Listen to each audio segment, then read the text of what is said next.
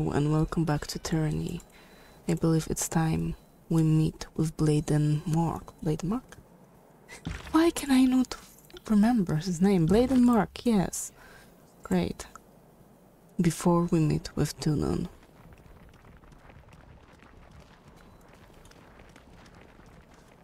And hopefully today is the day when we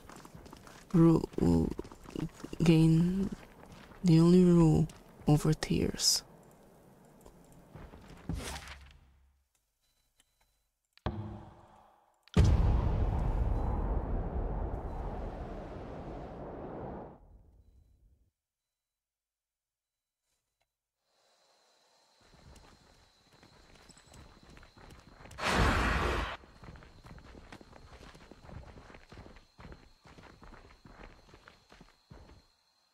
A shadow steps toward you. The edges take form and substance, a familiar arrival. But further than greeting you, the Archon slowly circles around, examining you with a discerning eye. Finally, he nods and stops before you, offering you one of his signature blades. Think you've earned me as your blade? I can see that you've defeated the Archons of War and Secrets. No easy feat. But are you ready to stand against the Adjudicator, the Overlord? Take the dagger. With a soft hiss, wispy tendrils unfurl from the curved blade. They bite at you, swiftly slicing a sharp mark as the dagger dissolves into the palm of your hand. You know what we need to do next. Blade and Mark bows, dark arms sweeping wide like the shadows around him. His voice fades with his semblance as he seeps once more into the pitch of nothingness. You'll next see me with the Adjudicator. Be ready to wield your blade.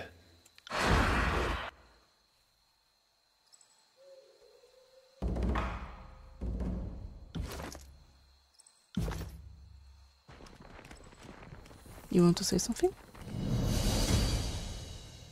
The dark, yes. Alpha to kills in shadow smells good.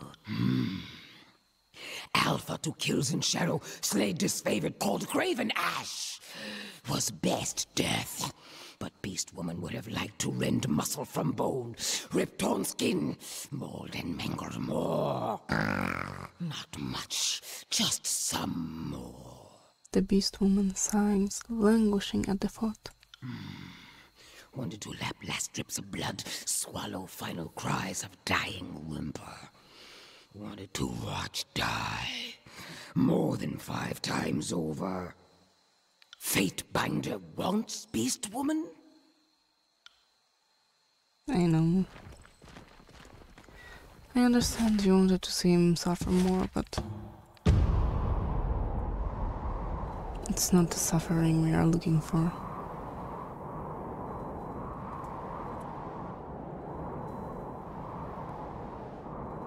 For today, we bring unity. We bring tears under one Anything for Alpha to kill in power. shadow.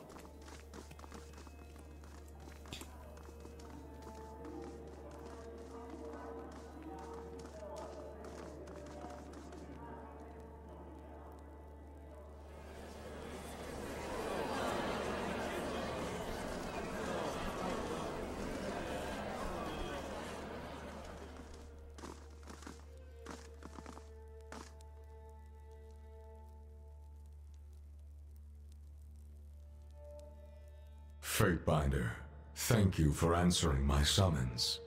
This could very well be the defining hour of the conquest. The pleasure is mine, Your Honor. Your manners do you well. All the same, we are here for justice, not pleasantries. I first want to make it clear why we've assembled today. After the collapse of Vendrian's Well and the start of the Civil War, it became clear to me that there must have been some great fault on the part of the Archons. We come together to root out the source of our troubles, and determine which of the Archons has sowed more chaos during the war. I can point the culprit and spare the discussion. Blood Mulch aims the tip of a crude dagger at your heart. This is the skunk who brought down the voices. I hope it isn't your intention to arm yourself before a court of peaceful legal representatives, Commander, unless to offer amusement as Blade and Mark flays you for a delight. Kallio offers an encouraging smile. He squints at Kallio and slowly returns his weapon to its sheath. Tunon turns to aim what you can only assume is a stern look. He refocuses back onto you with cool stoicism. Much has happened since I dispatched you on that mission.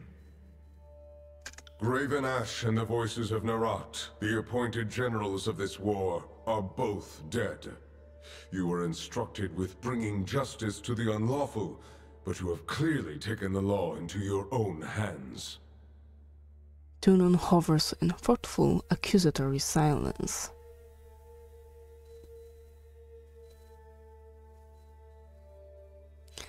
I acted on the Overlord's admonition that only one Archon would rule the Tears. Do not attempt to lay responsibility for treason at the Overlord's feet. One does not establish rule through turning cold and committing murder. No one epitomizes enlightenment rule like the voices of Nerat. Blood Mulch blinks at you, then glances up to Tunon. Not that is disparage the Archon of Justice. And you would be that self-appointed ruler. This court wonders what blood sacrifices your ambition will demand of you next. The court has a serious problem to address.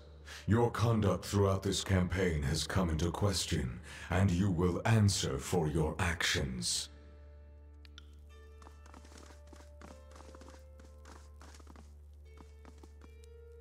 You have made quite a name for yourself, Fatebinder. Stories of your deeds have spread through the Tears, and all of them have reached this court. Some actions have consequences. We will see what your actions have wrought. The chaos you've sown everywhere is unacceptable. You cast yourself so far outside the established order, I cannot begin to catalog your misdeeds. For this, you have been deemed guilty and must be executed. Am I not allowed to have a trial? Is that not the proper procedure? The outcome is a foregone conclusion, Fatebinder. Your actions cannot be allowed to stand. But if you wish to make a mockery of this court, I will add it to your list of offenses. I want to defend my actions. Very well. If you insist we proceed, then we shall. You are on trial for transgressing on the Overlord's authority, breaking the laws of the Empire, bringing mayhem to an otherwise orderly conquest, and meddling in concerns that fell beyond your station. Our directive to bring Kairos' peace to the Tears has suffered, and you will answer for the part you played. If you don't mind, Adjudicator, we are on familiar terms with the Fatebinder here. Should any inconsistencies require our input, we will add our voices as testimony. She nods to Rugalus and then turns to you with an unreadable expression. The court has inquiries into your conduct. I first call your travel companions to speak on your behalf as witnesses to your character or accomplices to your crimes. Who will speak on behalf of the Fatebinder? Siren, Archon of Song. Give us your full report. Of course, Your Honor. Your respect for a fellow Archon is duly noted. I thank you for asking me to add my input in this very delicate matter.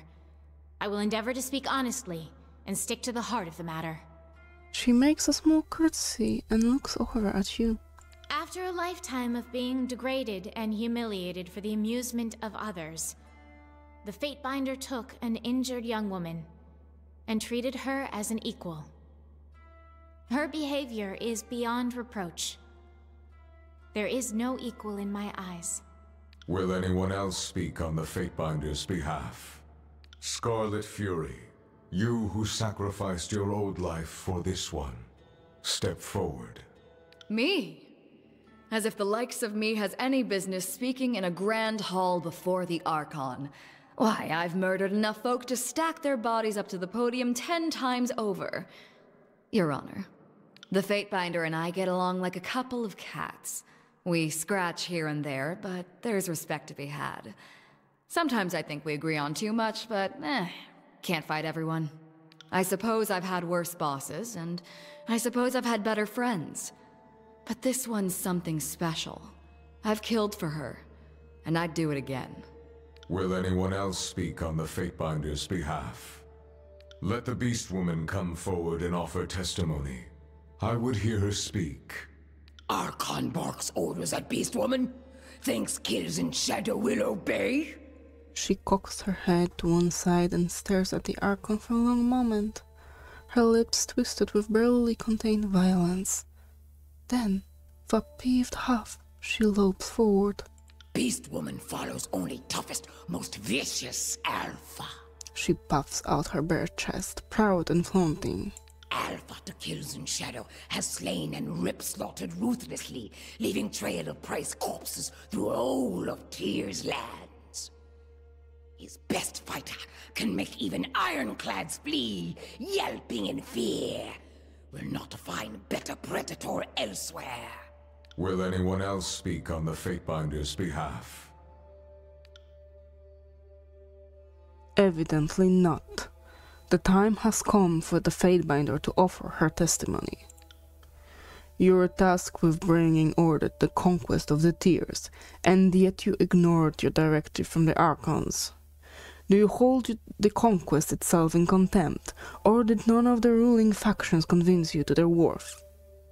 Though Tunon maintains a stoic exterior, something about the incline of his head speaks of rage, restraint, and, perhaps more importantly, curiosity.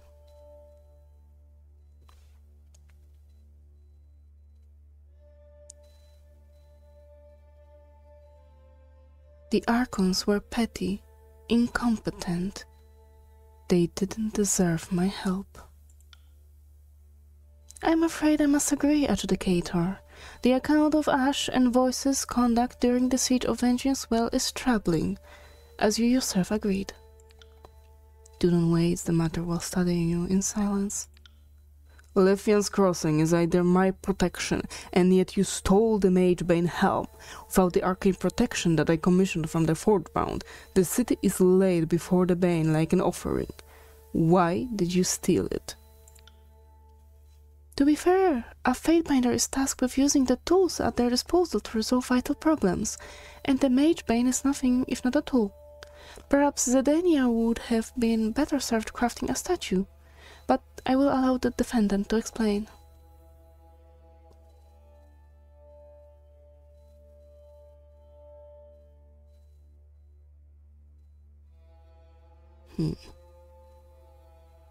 Definitely the first one.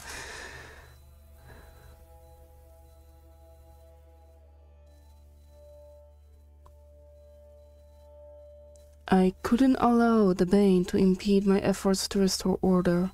The helmet will be returned. You speak with reason rather than greed. I don't know why I trust this testimony, but I sense no falsehood. Very well. You resolved Kairos' Edict of Storms with legal contrivance.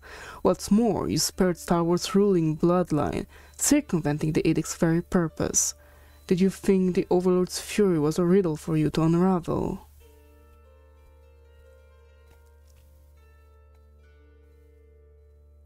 Kairos didn't intend for the edict to last forever. No, indeed, but there were conditions to be met, and you cheated them. You subverted the Overlord's will to suit your design. That cannot be tolerated. You entered the Old Walls, a clear violation of Kairos' law. How do you answer for this perversion of justice? Do you think yourself above the law?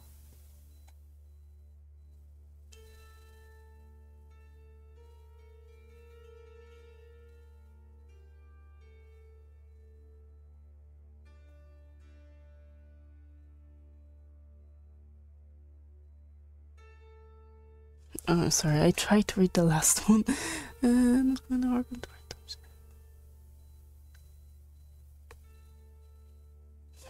This one, the last one is very interesting. Does Archon's privilege not grant an Archon the right to administrate their domain as they see fit? Do not my spires rise from the old walls? Do not my senses flow through them? The adjudicator's head declines slightly as he listens. A long moment of silence follows. An interesting premise, albeit one that assumes a great deal about your station and the spires. At the city of Halfgate, you killed the garrison horsemen who lawfully claimed it. A dozen of Kairos' servants bloodied the streets in your wake.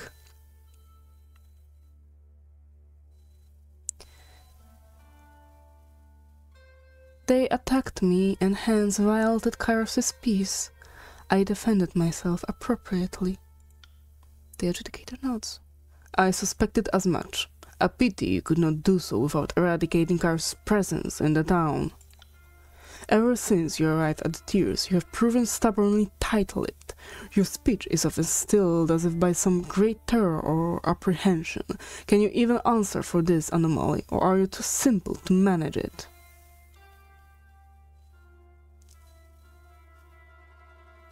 In my dispensation of justice, I find it most useful to let others do the talking, while I observe and allow them to incriminate themselves.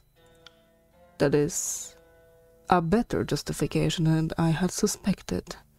Thank you for satisfying my curiosity.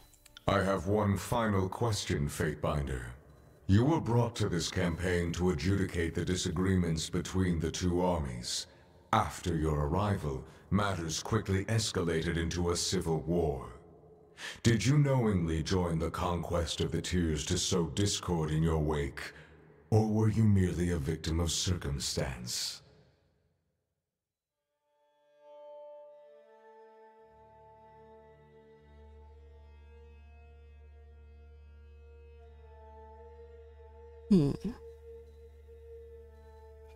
I recognized the Archon's corruption from the start. It was only a matter of time before they turned on each other, and I was prepared for that eventuality. If you anticipated a failure on this scale, you should have informed me, or else worked to avoid it rather than pit combatants against each other. I am finished with my line of questioning. Have you any closing remarks for the court?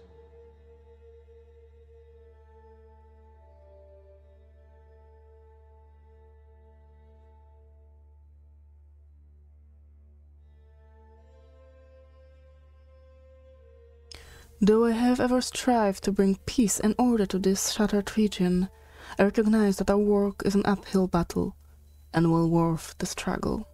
The way you frame it, the conquest sounds like a matter of true personal investment. Most curious.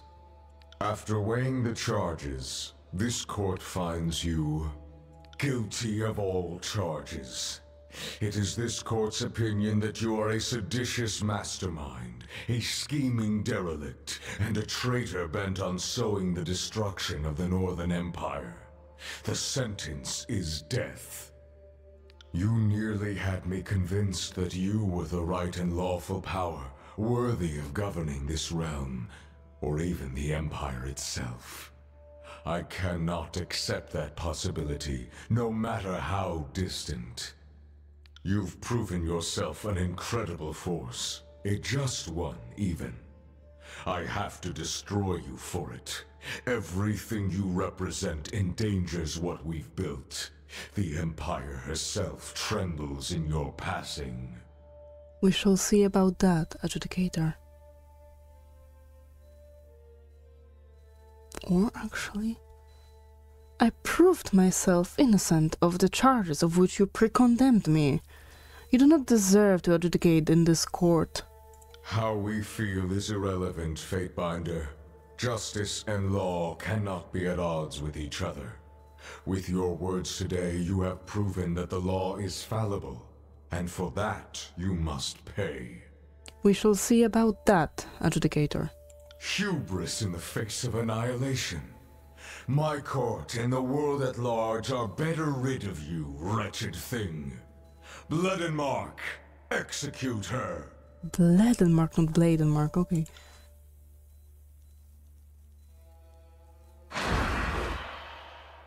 Shadows pull and merge briskly together. Long wisps like blades billow, twist and snap as Bladenmark emerges from the coalescing darkness. Against the expectations of the room, his deadly focus falls not to you, but to Tunon. Forgive me, Adjudicator, but this dagger now cuts for another Archon. I'm going to slice you from throat to thigh and bleed your insides out, but I'll make it quick. Carve quick, deep, to make prey scream. Beast woman will help human who is shadow hunter, who is like tribe. She bobs up and down in her excitement, and the shadows in the room draw close to her as if to kiss her hands and haunches, ready to ride her as she strikes.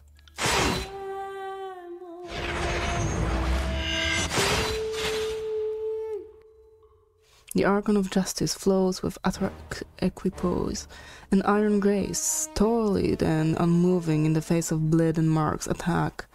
A myriad of shadow doubles converge on the Archon, darting, slicing and skewering with dripping black blades as deadly as they are immaterial, while the Adjudicator makes no move to dodge. Instead, he merely snatches one by the throat and lifts it high before him. The shadow immediately begins to sip and dissolve into nothingness, slipping with a hiss through black-gloved fingers. But before it can escape, the Adjudicator slams the haft of his gavel against the ground, rocking the court with a straggling shockwave of raw power. A blindingly white light flares from the head of the gavel, and the wisping, rushing shadow into Nun's crisp snaps harshly into the very solid form of Bladenmark, sneering with pain, as every last shadow in the room burns hotly away. A cur, believing he has severed his leash, would bite at his own master's hand. I see I must bring you to heel, yet again. I removed the binding of shadows. You have no hold on me. Adjudicator, who taught you? He chokes and writhes against Tunan's grip, but every dagger he draws dissipates in the harsh glare of light. His skin burns and his gloves smoke, and finally, a jagged cry escapes his throat. Did you think the Overlord favored you because she spared you once? Did you believe that she would one day allow you to defeat me? That she would entrust you to me with no sound means for discipline? Sorry, kid. Can't help you after all. Don't worry. Won't die. His eyes widen as the light bursts through him in several places, disintegrating whole chunks of his body. Begone, and reflect upon the consequence of your choices, Archon of Shadows. Suffer in a state of endless illumination until I deem you have corrected your misbehavior. Begone, Archon of Shadows. You bring disgrace to your very station.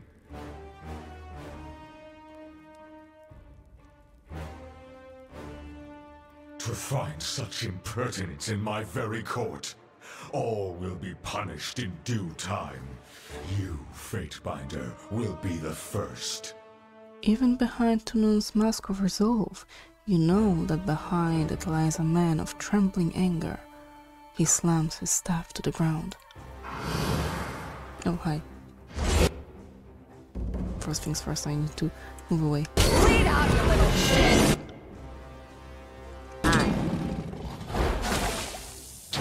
I wonder if they would help him That! if I didn't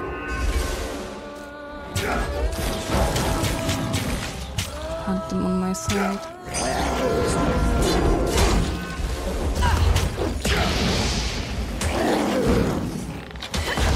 Hope you fancy Giant boulder, bread. go!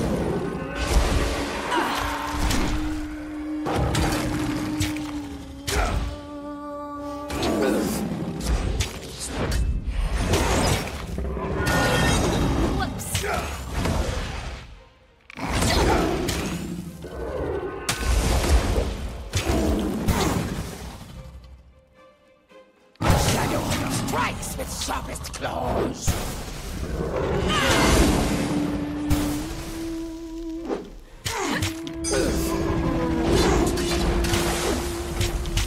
took that personality or anything.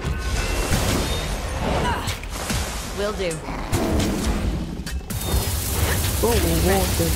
Stop dodging strike from rending claws! Nobody heard that, right?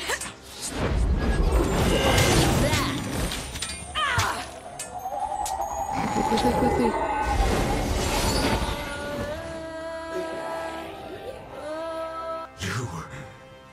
You have learned much in your few years, Archon. Striking down our kind is more than the swinging of a blade or pounding of a mallet. There are Kairos' laws, and the laws that govern our natural order. I fear they often diverge. I have broken the laws of nature for too long. Life should end in its course. And this is my time at last. Through the pain, you can hear something like a satisfaction in Tunon's words. Kairos is coming. An army swifter and more dangerous than disfavored and Scarlet Chorus combined makes for the Tears, propelled by the Overlord's will. Your efforts here are wasted. You cannot halt this advance. Can't I? An edict issued upon the Northern Empire should do the trick. Perhaps I underestimated you. You wield the talents of the Overlord. Better that you use them to end your life, because Kairos will dismantle everything you attempt to build. Good luck. Tunon raises his arms up high and looks at the ceiling of his court. With a flash of arcane power, the Archon is no more. That curves justice for you. No matter how tall you may stand, someone below is eager to watch you fall. Mergen was not so deaf. Like all creatures grew weak from too many seasons. Was Primus favored for too long. Became rated with too much arrogance. This is incredible, Fatebinder. We just destroyed Kairos' personal judge and executioner. If there was any doubt of your power, it is gone now.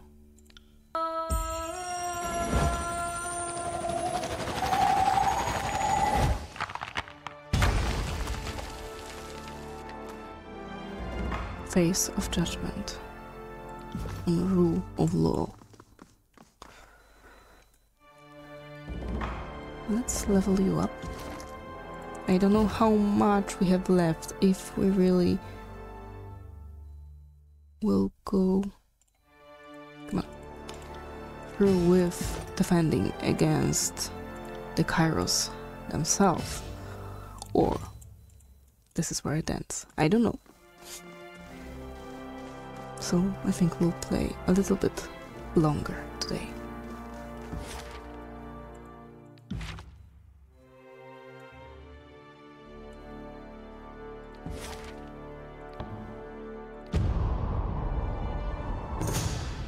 Heavy clouds loom overhead and a mist-like rain drizzles down, covering your cloak in a spiderweb of beaded droplets.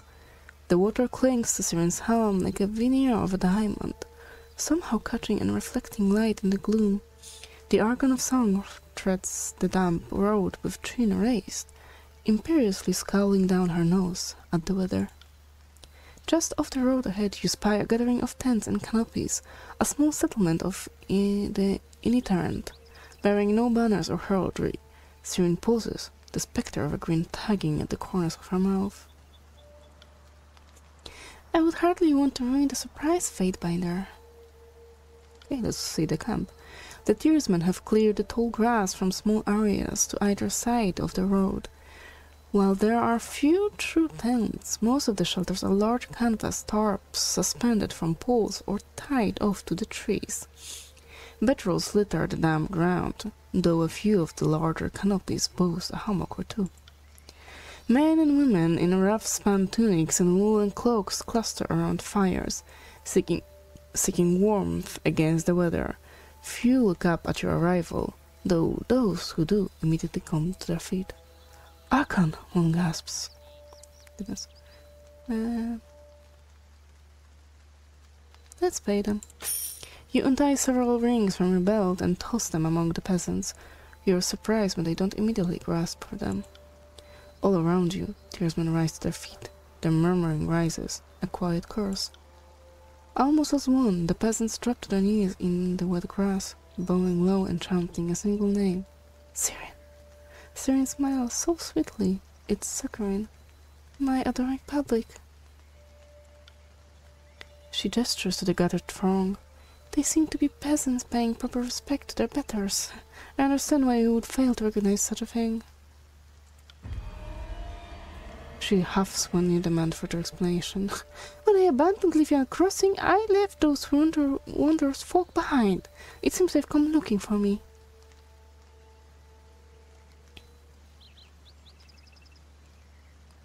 Deal with them. The Archon's voice rises and the air seems to lighten, its weight lifting from your back. Their eyes widening, the tearsmen fall to their knees, attention entirely rapt. A soft fogginess settles in your mind. Sirin turns to you, her large blue eyes filling your vision. Are you sure I can keep them? Send them to the Citadel then. Fine! The word cuts through the warmth in your mind like a chilled sickle, and for a moment, the eyes of the peasants narrow upon you. Then Sirin's song continues. The tearsmen features go slack, and the Archon of Songs direct them toward their new destination. There, she hisses. Done! You continue on your journey. I do not understand her humors. I really don't.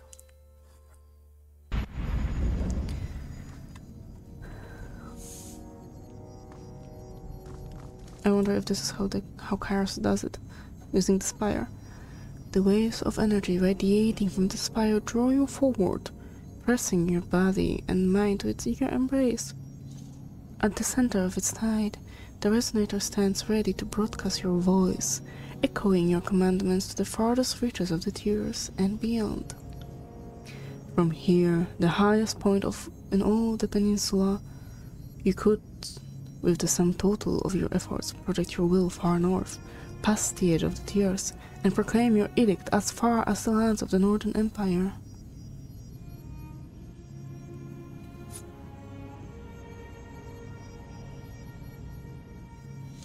This probably amounts to a declaration of war against the Overlord. Ready? So this is it. We've come a long way since entering ruins.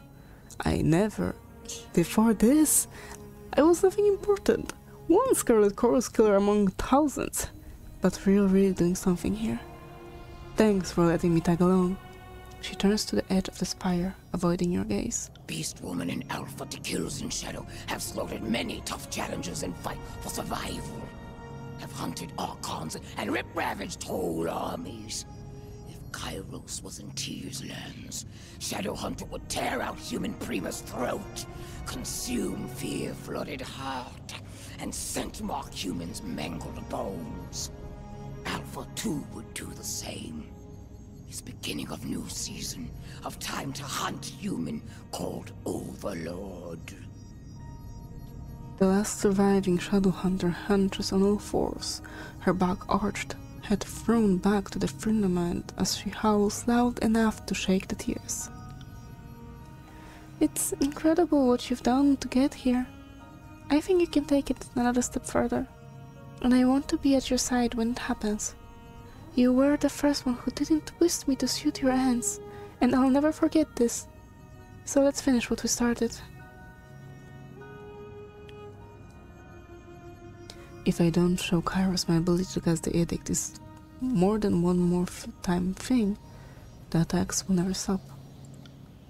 Striking the Overlord where it hurts. Good. I hope the old codpiece feels it from his throne room. Take your best swing. She nods to the resonator at the center of the spire. The spire awaits your command.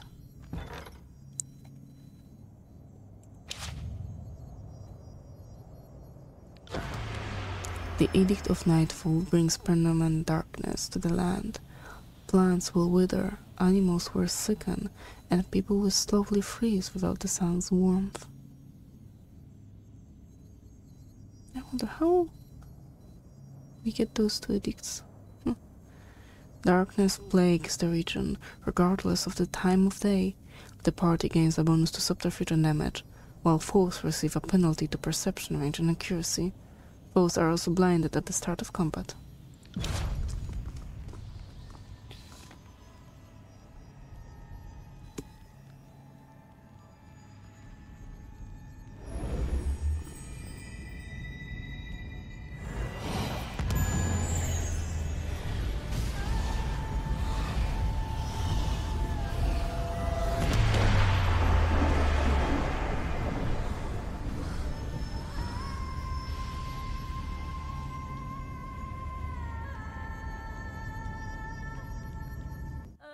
The Tears have been conquered, unified at last under a single banner.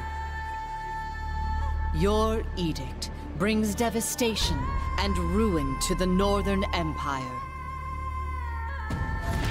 Some believe the edict to be Kairos' work. Others hope, or fear, that this edict comes from a new voice. Kairos' forces withdraw from their march upon the Tears, as they are sent into disarray by your edict. With none left in the Tears to challenge your claim, you fortify your grasp on the war-torn realm. The Overlord's conquest of the known world has come to a halt, and the whisper of a challenger to Kairos' power slowly spreads throughout the land.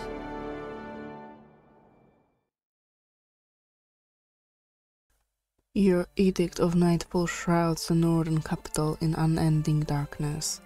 While some remain in their homes and beg Kairos for salvation, those less hopeful make for brighter parts of the Empire, seeking the warmth of the sun and wondering how it was that the Overlord could not protect them.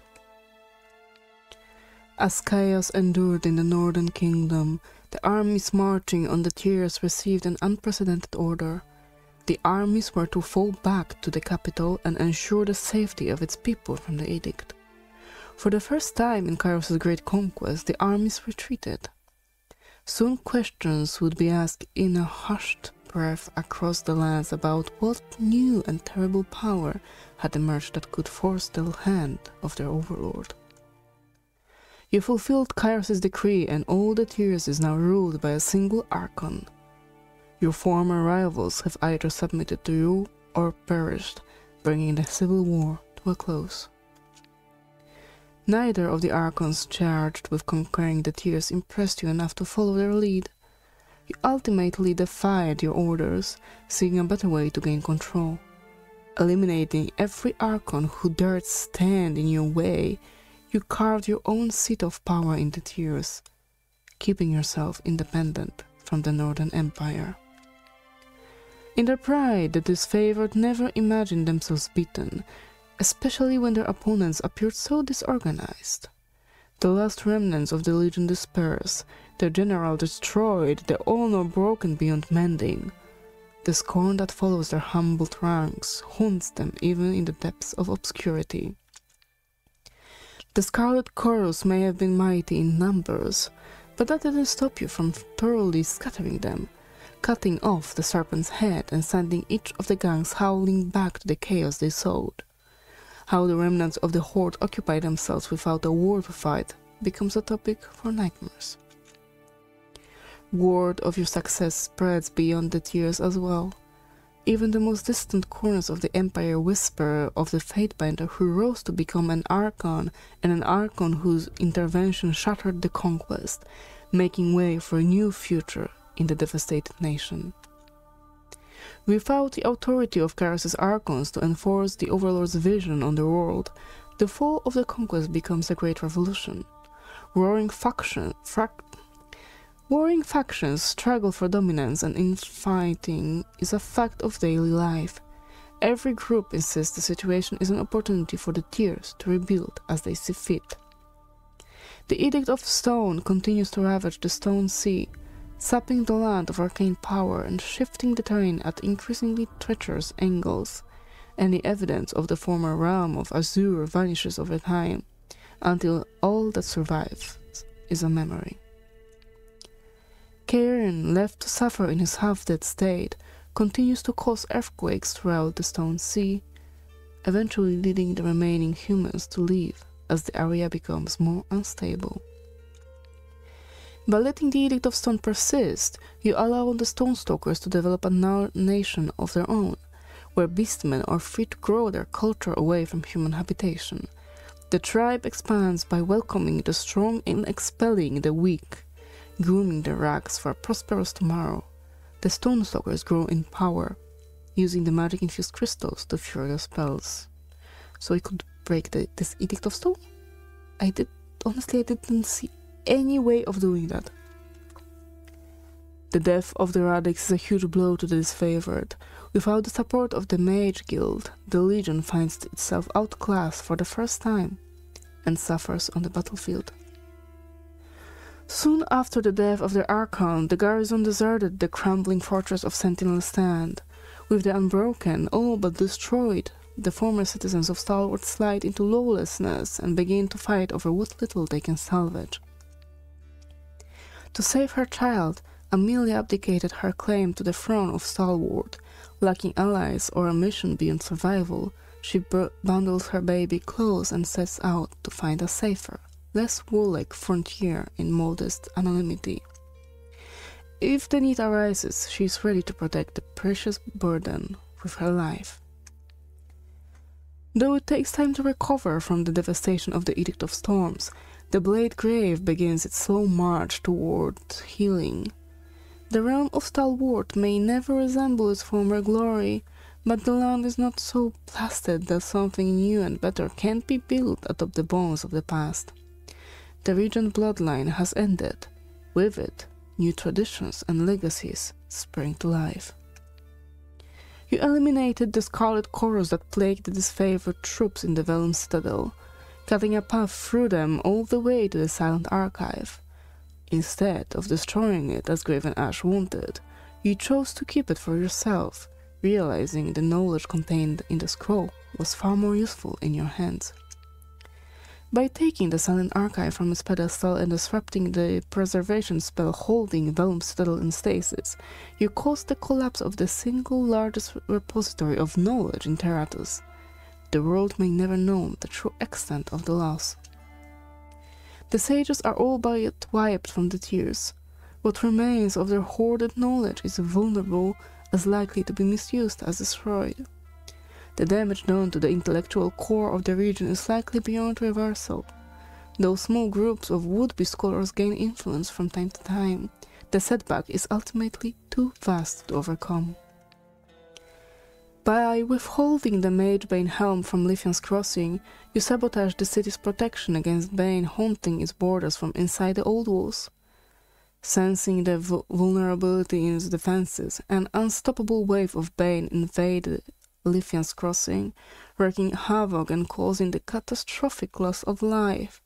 The few wrecked survivors abandoned the city to the Scourges, never to return.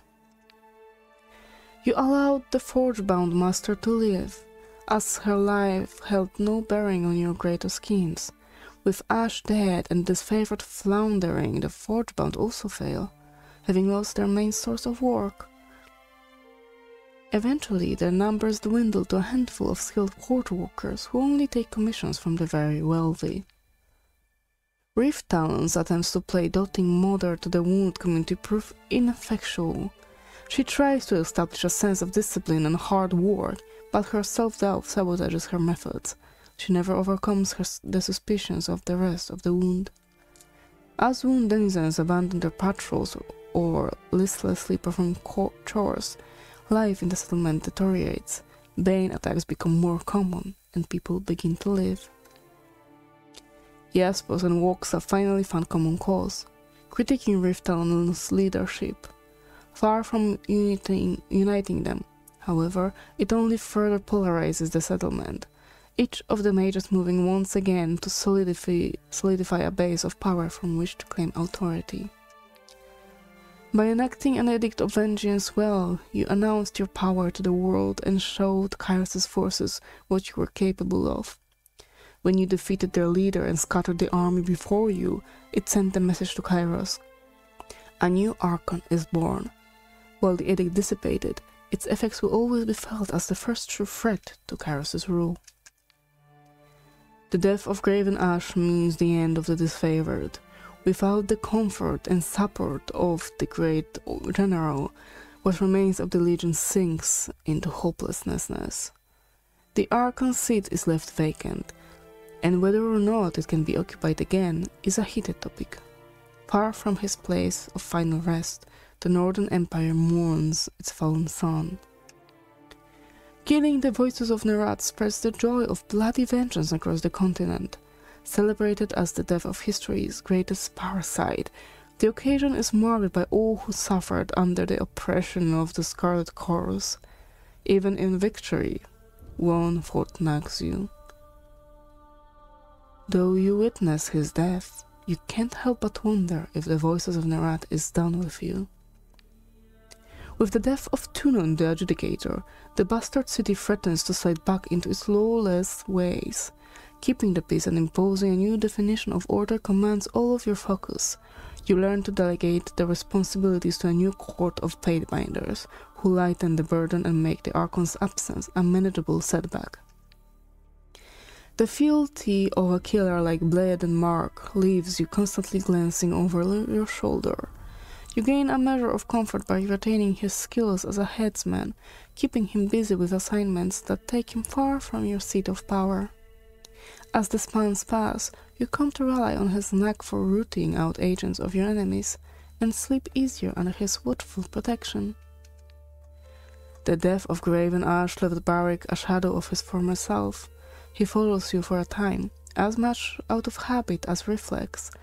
All agree that there is nothing of him left under the iron shell. He departs your company without a word, assuming a position at a crossroads where he allows himself to rust as solid as any statue. In the absence of the voices of Nerat and the need to avenge her fallen sister, Varus discovers something akin to contentment. For a time, you find her high atop your spire, face turned towards the horizon with eyes closed against the wind that ruffles the feathers in her hair. It doesn't last. Varus disappears from your service without a farewell.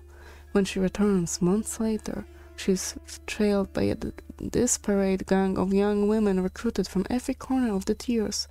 Farmers, merchants, and former nobles hungry for greatness, all pledged to study the bloody lessons Varus has to impart. Her new callous sisterhood grows slowly compared to the chorus, but each member makes of violence a mesmerizing dance.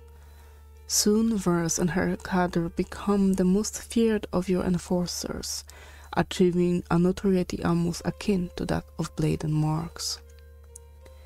Lantry keeps a close watch over you, scribbling his accounts of your deeds and accomplishments.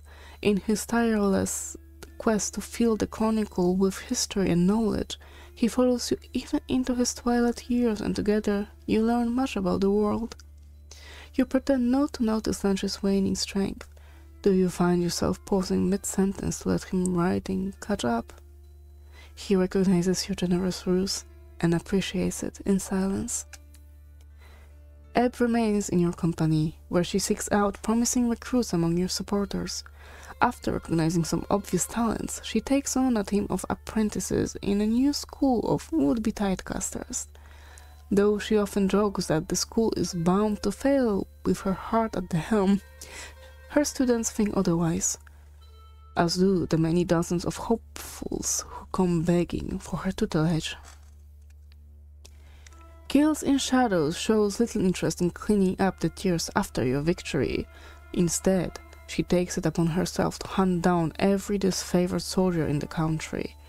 You hear frequent word of maulings and disappearances among Kairos' ranks, perpetuated by a beast of legendary ferocity. Though you could no doubt track down your wayward companion, you let her continue the bloody work out of equal parts respect and fear. Without the threat of the overlord's control, Syrian struggles with how to manage her freedom. Inspiration finally strikes her and she travels the tears, visiting the small villages ravaged by Kairos' occupation. She sings to the frightened and hurt villagers, buoying their spirits and allaying their fears. Guilt for her hand in the horrors wrought upon the world by the scarlet corpse spur her on, and her wonders become more and more spectacular. The followers of the songbird grow in number, taking the message of peace and harmony throughout Terratus. By abandoning your decorated career in Kairos' military, you gave the tears room to define the path ahead. The future will not be mapped by foreign ideals or the will of a distant autocrat. It is only a matter of time before the Overlord launches a retaliation. You will be ready to face it. Without allies, the winds are especially cold atop your spire. You await Kairos' inevitable advance, brooding over the decisions that led you to this point. Though the tears are a friendless place, they are indisputably your new home.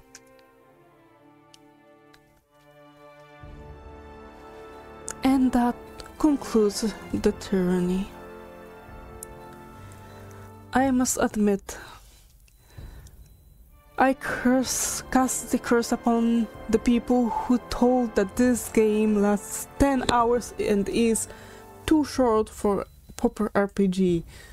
That was definitely not 10 hours, but it was amazing. Even though that little bug that made us